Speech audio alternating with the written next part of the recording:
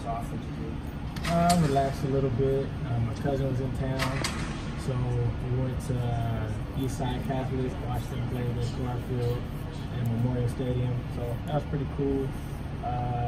Went to go chill, had game night at my house.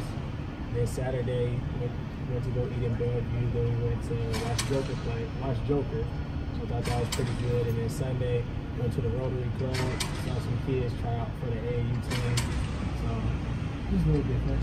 Are we talking community? Sounds like you're a Rotary. I mean, is that something you're focused on?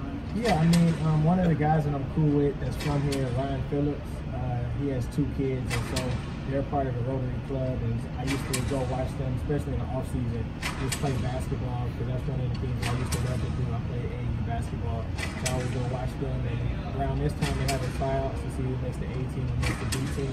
So it's kind of just being able to go there and be around kids and kind of be around the same stuff that I grew up with.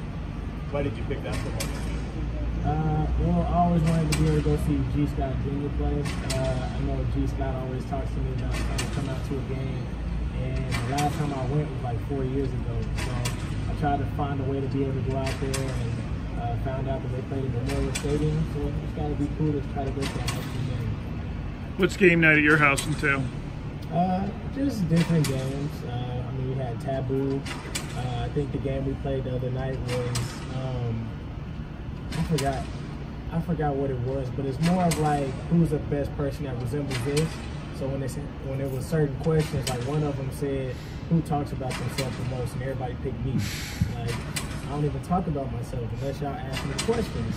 But it was just different stuff, like, kind of like some funny, some like kind of intimidating type questions, but it was just kind of fun to see people's perspective of other people laughing and joking around.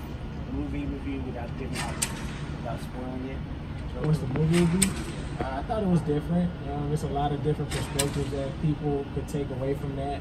For me, I didn't really know what it was going to be like going into it. I didn't really remember what the preview was about. So once I kind of understood everything that it was talking about at the end, it kind of made sense. Like, this is all the events that happened that led him to this moment.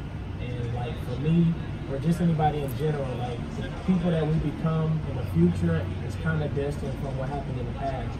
And so when you look at that, you have people who are driven by their past in a good way, and other people are driven by their past in a bad way. And it's really about how you deal with those triggers that happened in your past and going to determine what your future is going to look like.